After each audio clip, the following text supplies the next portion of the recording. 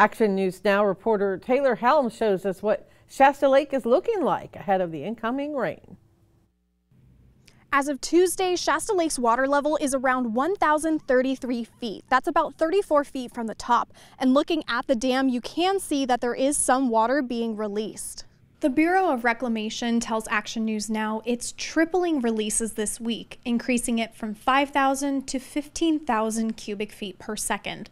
The Bureau says this is normal reservoir management during flood operations, especially since Shasta Lake is up about 4 feet from last week and sitting around 122% of average. I talked to a few people here at the lake and they tell me they don't want to see too much water released because they like seeing the water levels so high. Reporting for Shasta Lake, Taylor Helms, Action News Now, coverage you can count on.